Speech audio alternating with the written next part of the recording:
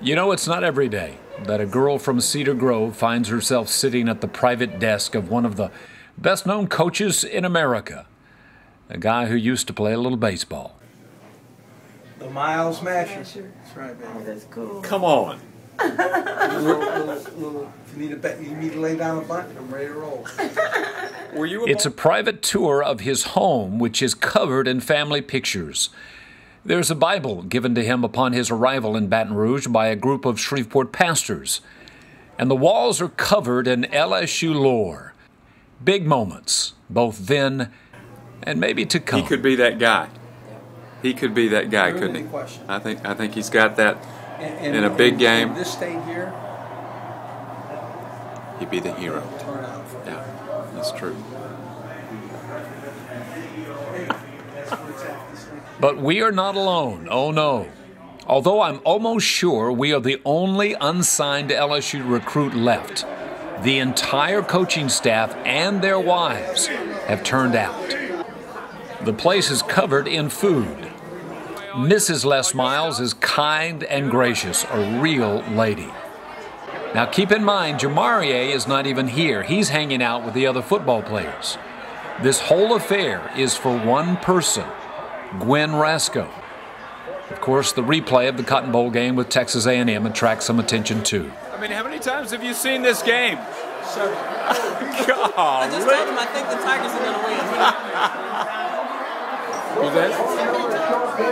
win. It's overwhelming, the lengths LSU has gone to show how much they want her boy. Talk to me, Mama. You're at a 50-yard line on Tiger Stadium. And my feet are frozen. Oh, my I'm not used to wearing. Then it's back to the stadium. What's it like on this field when there's 100,000 people out there screaming? It's crazy. It's so energetic. I can't even, I'm trying to act normal. I'm trying not to yell at them. Is that right? A walk across an ice-cold Tiger Stadium and a final speech from Coach. I can tell you that when you pick a university that you count on to come through for you. In other words, when you go to school, the degree that you earn will get you the job that you deserve. That the Cox Communications, it prepares you to go to school and gives you a strategy on how to defeat and how to win academically. And that when we graduate our players in 3.5 years and most of our senior class walks before the bowl game, that's just something that you inherit. That's a characteristic that becomes you.